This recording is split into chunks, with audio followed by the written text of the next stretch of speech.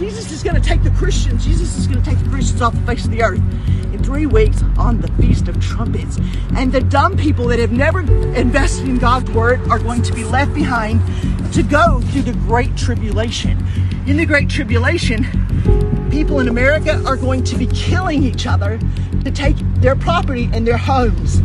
Money will be worth nothing. Donald Trump will not be in the White House because he's a Christian.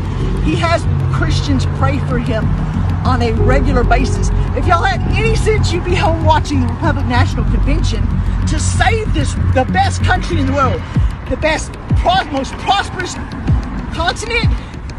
Okay, now it has been wrong to call African Americans. It's like, why do we make them say they're from Africa when they've been over here longer than I have? My great-grandfather came and he was... Woo!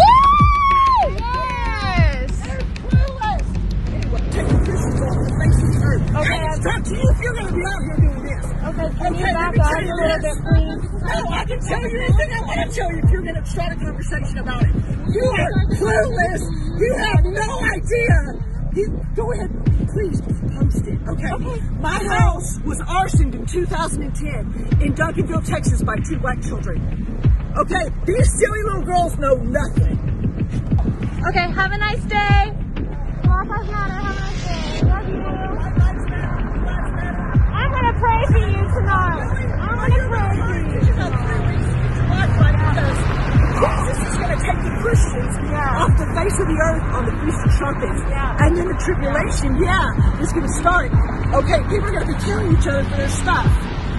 Money will be worth nothing. Donald Trump will be here. And guess who's going to make you take the chip in your hand? Barack Obama. Barack Obama's coming back. He's going to make you take an RFID chip in your hand. Or you won't be able to find the folks